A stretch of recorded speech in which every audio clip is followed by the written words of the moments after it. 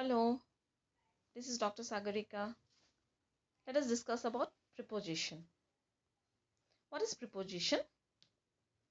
It's a part of speech that tells about the relationship between a noun or pronoun with some other word or element in the rest of the sentence. So again, I'm repeating that preposition is a part of speech that tells about the connection of a noun or a pronoun with the other words in the sentence. Example,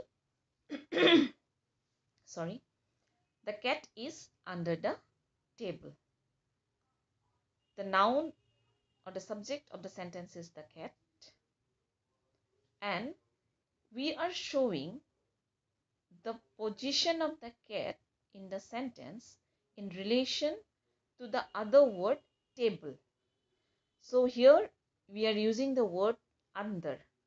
Under is a preposition that is pinpointing the exact position of the noun in the sentence. Prepositions indicate relationships between other words in a sentence. Many prepositions tell you where something is or when something happened. Most prepositions have several definitions, so the meaning changes quite a bit in different contexts. Ending a sentence with a preposition is not a grammatical error. The different types of prepositions indicate direction, time, location, spatial relationships, abstract types of relationships.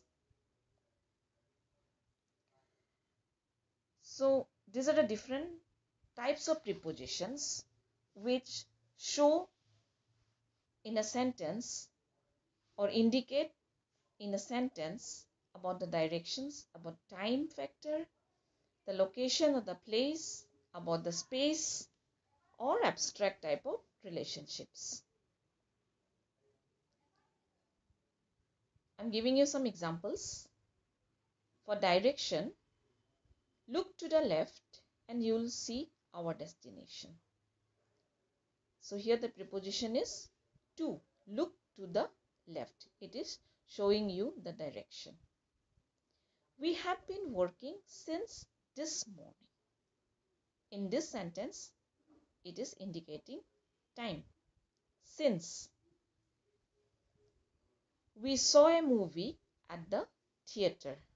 Here, at is indicating the location, and the dog hid under the table. Under is showing the space.